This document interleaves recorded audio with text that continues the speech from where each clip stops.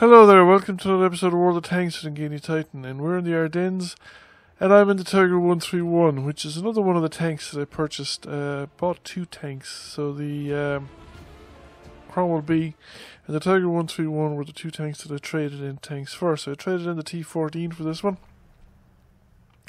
Not as good a deal because it was a tier 5 tank for a tier 7, whereas the Ripper was a tier 5 tank for a tier 6, so I got better value, should I say, out of the Ripper Cromwell B deal than I got out of the T14 Tiger 131 deal.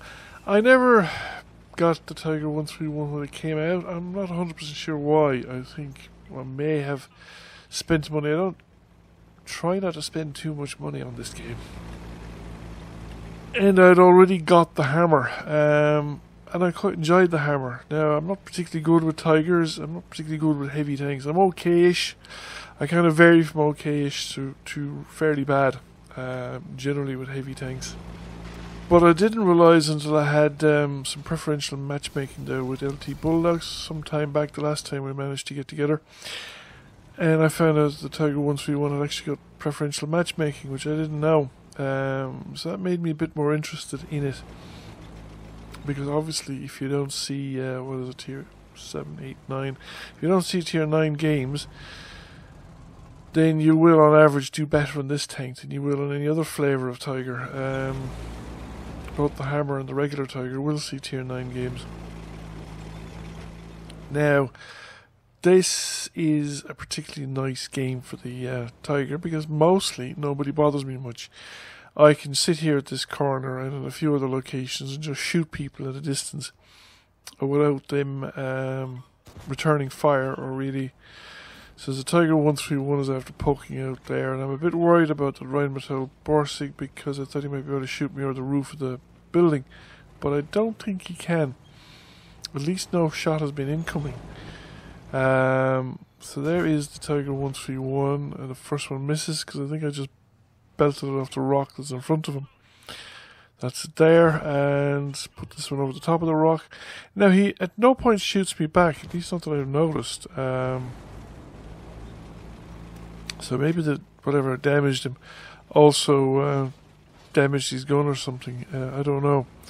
But he didn't shoot at me anyway, and I haven't taken any damage so far, so I'm taking a bit of a risk coming out here, especially now that I'm targeted, because I'm definitely not targeted by the Ferdinand.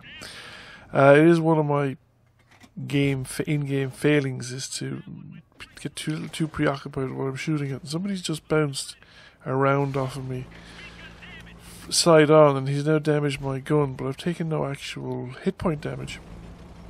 Fortunately, I've been able to back up back into cover without taking any actual damage. Now I did use the repair kit to repair the gun, because the one thing that this tank really has going for it, or any of the Tiger variants really, is one of the things they have going for them is the gun. The other is mobility of the tank.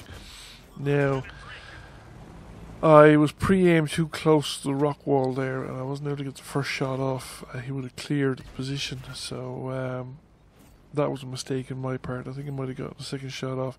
However, we tracked him when he came up on the rise there, and somebody else killed him. Didn't get a shot off in the light tank.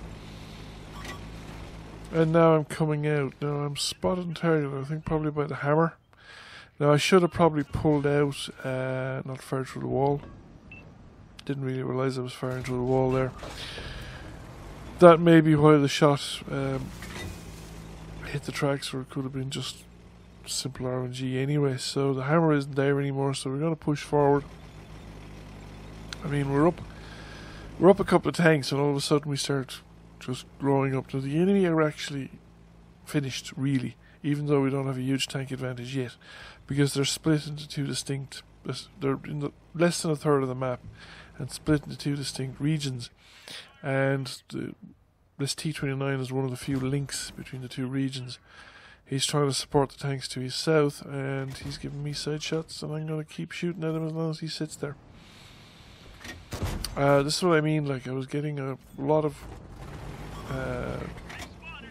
well, this one, well, all through the match so far I've been mostly shooting at people that haven't been shooting back at me, so that has been a huge advantage to me.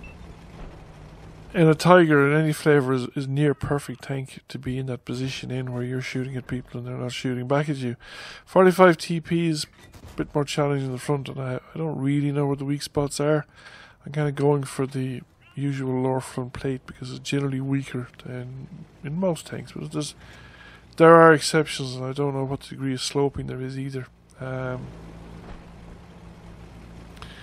I decided not to go towards the base, that I had a better chance of getting some more damage by going this way, because there were a few more tanks, but even as I'm driving along, enemy tanks are just dying left and right. So we have an ARL-44 sticking out and sideways on. I got no trouble, particularly with premium ammunition. I shouldn't have used premium at this point. Putting rounds through the side of him. There is a tank destroyer nearby. And again, the enemy tanks are just dying off. There's one tank remaining up near the base, I think. I don't know where the light tank is. And whatever's down here is dead. And everything else is dead. So that's it. Game over. So we got nearly 2,000 damage. Direct bounce 355. That was just that one shot. Sounds like a big gun. Don't know. And we didn't get a lot of assisted damage either, mostly because again we were on our own, and again we were shooting at targets we weren't spotting, and we're a long way away from our position. So this got us Confederate third class mastery. We came high enough in the table, but we didn't come anywhere near top. I mean, it wasn't a spectacular result. Like a lot of the Tigers I've played, it's a fun tank to play. Anyway, thank you for watching. I hope you enjoyed the video. If you did, please give it a like and a share. Feel free to comment. If you've not already done so, please subscribe. I'll catch you all again soon. Bye for now.